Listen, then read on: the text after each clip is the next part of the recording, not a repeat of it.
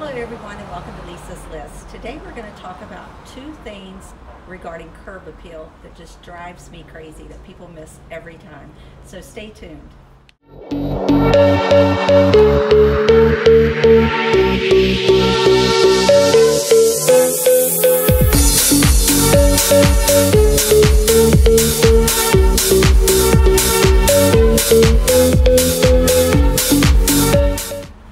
Everyone and welcome to Lisa's List. I'm Lisa Patterson with Daniel Sotheby's International Realty in beautiful Charleston, South Carolina, and today we're going to talk a little bit about curb appeal. Two simple things that make a big difference.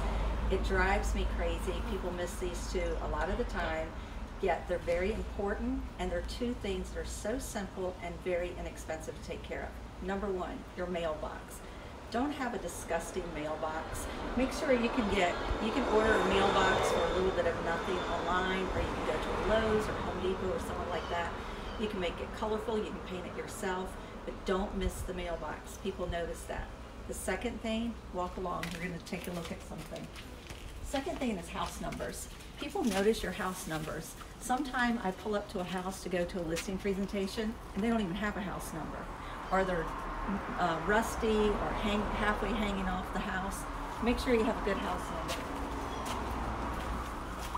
These are ones that were custom ordered. They weren't expensive. They're ceramic tiles. But even again, if you just go to a hardware store and pick up something inexpensive, silver, gold, black, paint them, get something fun and colorful. Just make sure you have a good house number. That's two very simple things that make a huge difference of curb appeal. So until next time, I'll see you on Lisa's List.